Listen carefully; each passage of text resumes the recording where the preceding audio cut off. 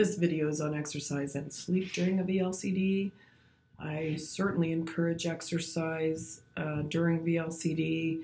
In the very beginning, like the first week, I recommend you take it slowly as your body adjusts to the fluid shifts, because you do have a lot of fluid shifts during that first week, especially because you're drinking so much fluid and it's so low in sodium and you're urinating a lot. You have a lot of fluid shifts, so you can get lightheaded.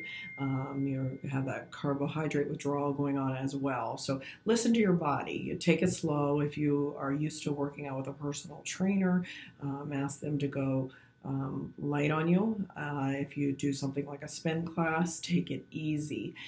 Just listen to your body. If you're getting lightheaded, slow it down. If you do heavy weightlifting, you want to go light on that. But walking certainly is perfectly fine. If you're a runner, take it easy. If you start to get at all lightheaded, slow it down to a walk.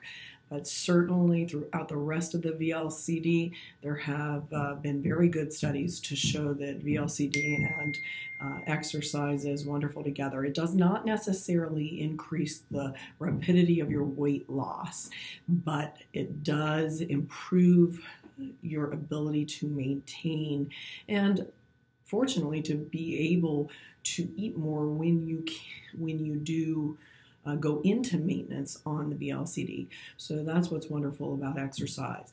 The more muscle you build, for one thing, the more calories that you're able to take in, the better you're able to maintain. So cardiovascular health and exercise, extremely important. So we definitely want to encourage exercise, and exercise during a VLCD is very, very much encouraged. And I'd like you to build that habit lifelong. However, if you are not currently exercising at all and you start a VLCD, I don't want you to start something that is over the top, something that you're not going to maintain. I don't want you to go on this binge of something that's not going to be something you're going to do forever. So take it slow and let's be reasonable. We're building a lifestyle here, not something that is just a binge. This is something that's lifelong. So we work on all that together, and that's why you see us weekly at Dr. Mantor's Make On Weight Solutions. Now, very quickly here on sleep. Crucial, crucial, crucial for multiple reasons. Would I love everyone to have 8 hours of sleep a night? Absolutely. Can I get that in myself? Absolutely not. I wish I could.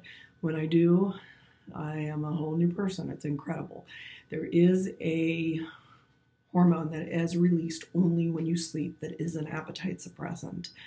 I really preach that to my patients. You need to try to get more sleep in, and I see it. I've been practicing weight loss medicine for well over 10 years, and it's night and day difference how they lose weight when they've been sleeping. So sometimes I make them do a sleep log because it makes a huge difference, especially shift workers.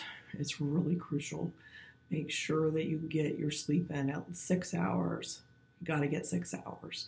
So there's studies to show many, many reasons why you need to get your sleep in. Until the next topic, I'll talk to you later. Bye-bye.